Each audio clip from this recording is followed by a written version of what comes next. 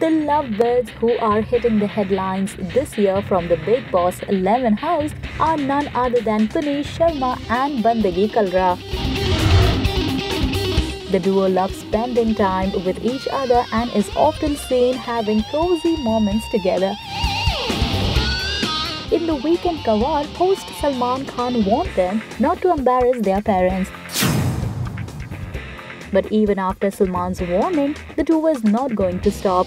In one of the recent episodes, Puneesh and Bandgi were sitting, and after the lights went off, Puneesh told Bandgi that he will take his shirt off and told Bandgi to take off her shorts.